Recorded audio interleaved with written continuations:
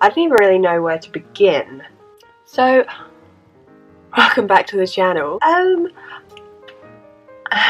I just watched the Game of Thrones finale.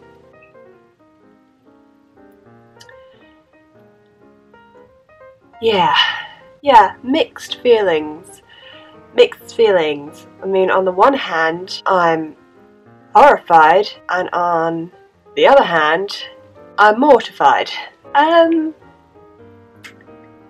I'm just going to go ahead and say that this video is not at all a spoiler-free zone, because we're going to be talking about it. We're going to be playing with makeup, of course, because this is a makeup channel, but we're also going to be talking about it.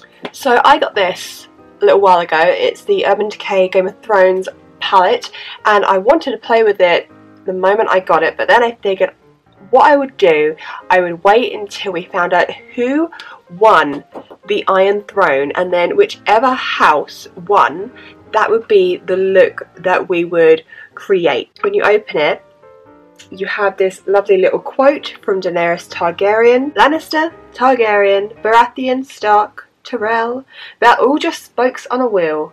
This one's on top, then that one's on top, and on it spins, crushing those on the ground.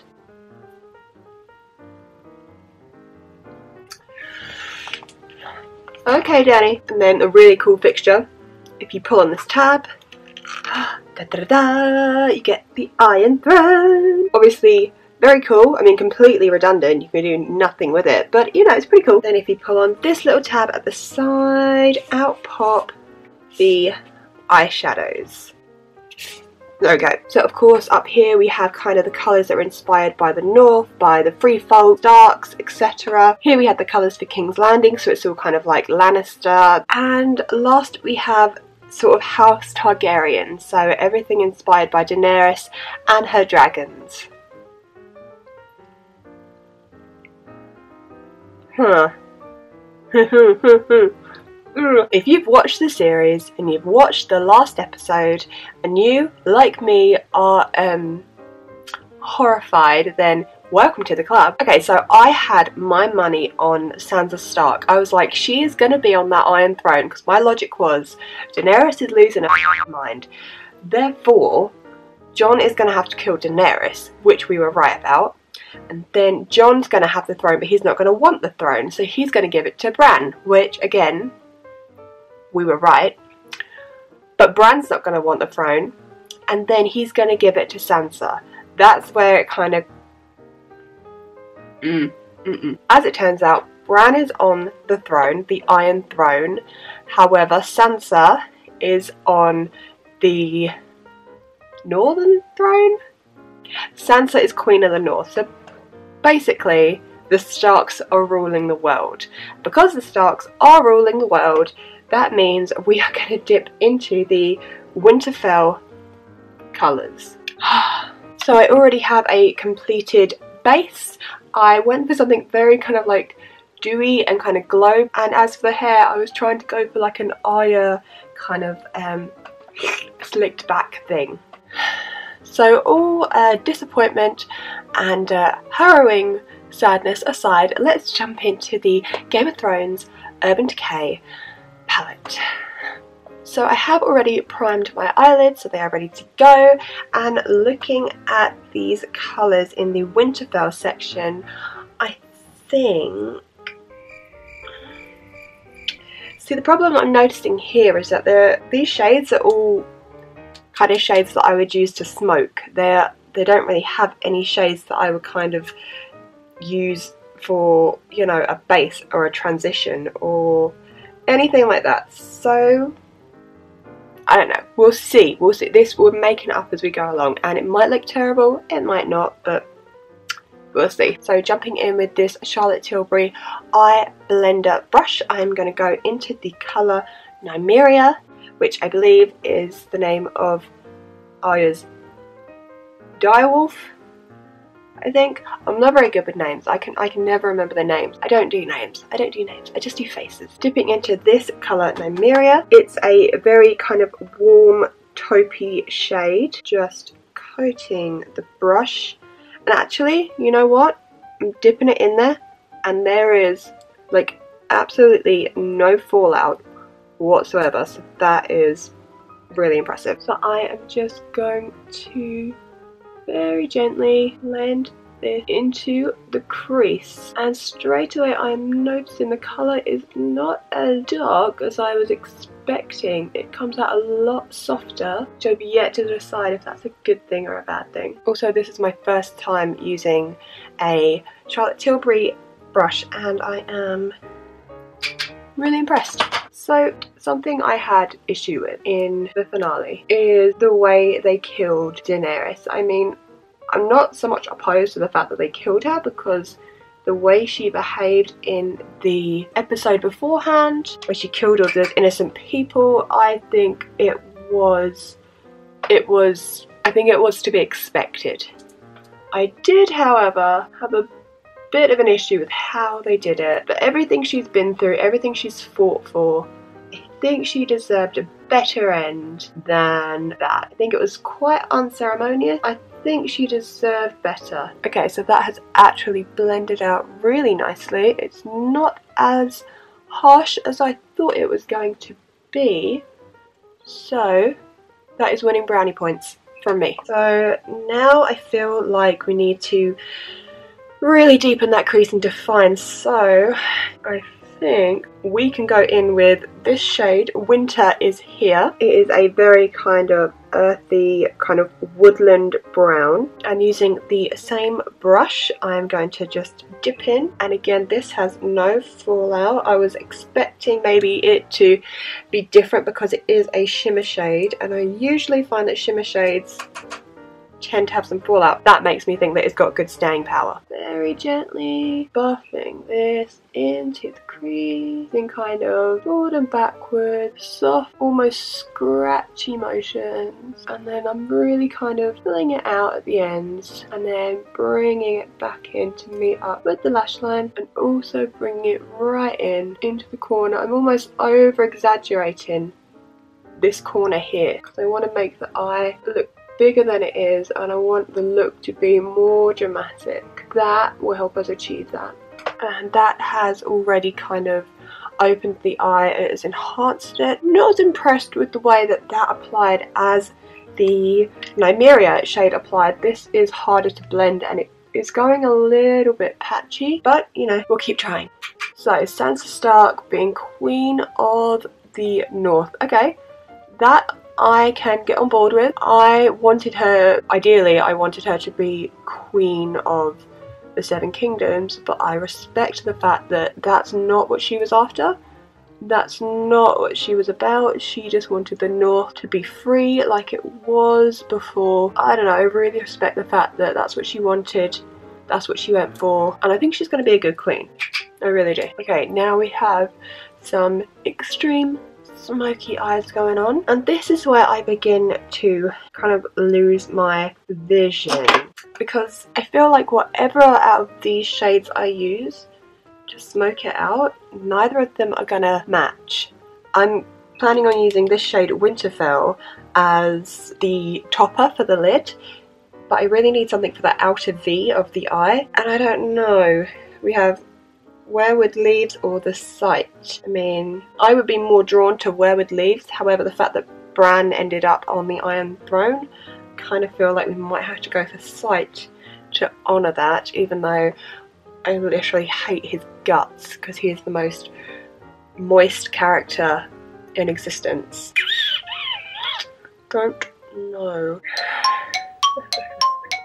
Okay, we'll go for the Sight. We'll go for the Sight. I think it's a mistake, but we'll go for the Sight. So on a small angled Morphe brush, I'm going to go into the Sight. It is a very nice kind of forest bottle green colour. It is another shimmer shade, which makes me nervous because I don't know how much shimmer one eye can withstand, but we will see. So I'm just tapping it in. Again, there is absolutely no fallout whatsoever. And I can see on the end of this, this is pigmented. This is This is going to be unforgiving, so if I mess this up, then then it's all over. But you know, it's all over in Game of Thrones now anyway, so it kind of is fitting. But this, I'm just gonna start stamping on this outer V. I'm gonna worry about blending later. Right now you just want to stamp to get that colour on there. And it's not as scary a colour as I thought it was going to be, actually. Actually, very nice, very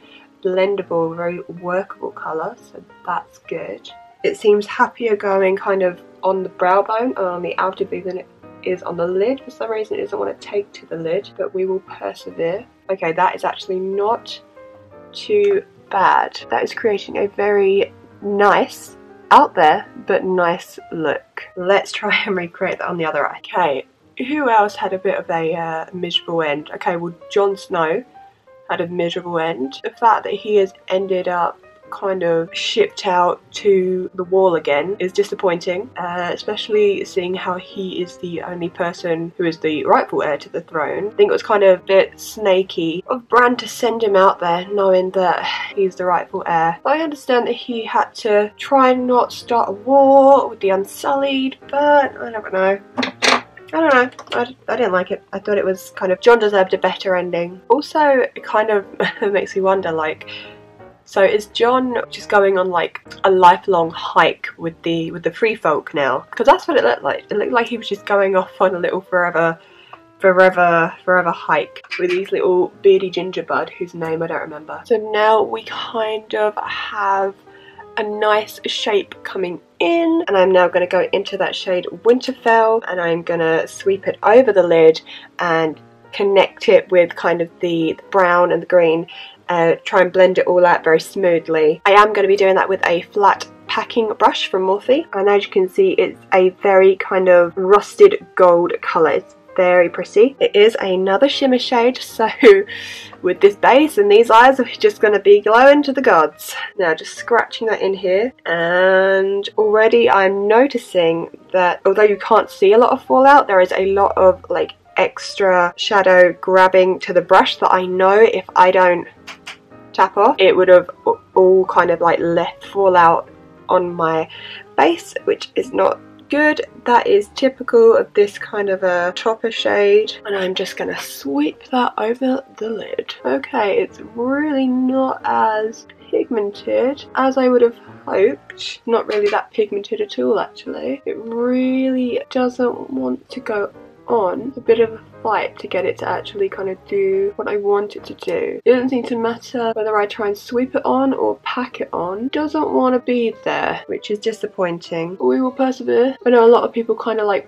wet their brushes before they dip into a shimmer shade because it kind of gives like a better effect, but the only problem with doing that is that you do end up ruining your shimmer shade. While we're on the subject of disappointing, I was also kind of disenchanted with Arya's end. She didn't really get to kill off anyone on her list, and although she killed the Night King and she basically saved everyone's life, no one has given her any credit for it, and now she's just sailing off to discover the rest of the world. So basically, she's Christopher Columbus. I'm not too sure how I feel about that. Okay, well that shade was disappointing. But you know, the whole finale of Game of Thrones was disappointing, so at least, you know, we're keeping on trend. So we have to give the lower lash line some love, seeing as the only shade we've not dipped into is the Weirwood Leaves, this lovely purple colour. I feel like we should possibly ruin everything we've created with that. As you can see, it is a lovely kind of deep plum colour. Going in with a Charlotte Tilbury smudger brush, I'm going to tap that on there. Virtually no fallout. The brush is picking it up nicely. Yep, nothing is coming off of there, that's good. And then very gently I'm going to sweep it on that lower lash line, making it a bit thicker on the outer corner and a lot more diffused. Further in we go. When we get to the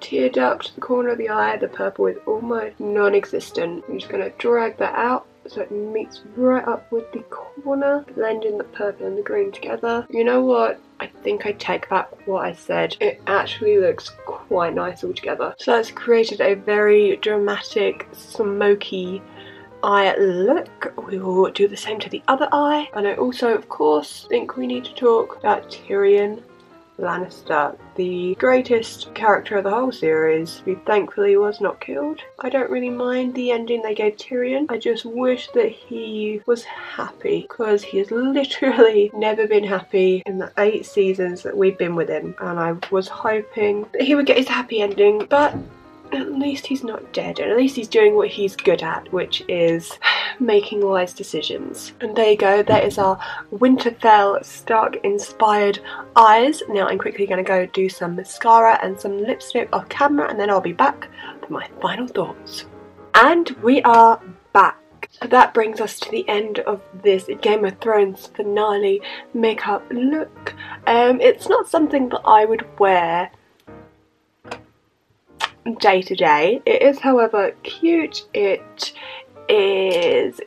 definitely giving me some Winterfell Stark vibes. I think, although I was initially wary of the colour story, I do think it works. Minimal fallout, apart from the topper over here. It applied nicely. The shade Winter is here. It was a little bit patchy. All the other shades that I tried though went on very nicely. Winterfell took some persuasion to get on there. Once it's on there, it's fine and it looks good, but you really have to like work with it. It's stubborn, which is true of Winterfell, so it works.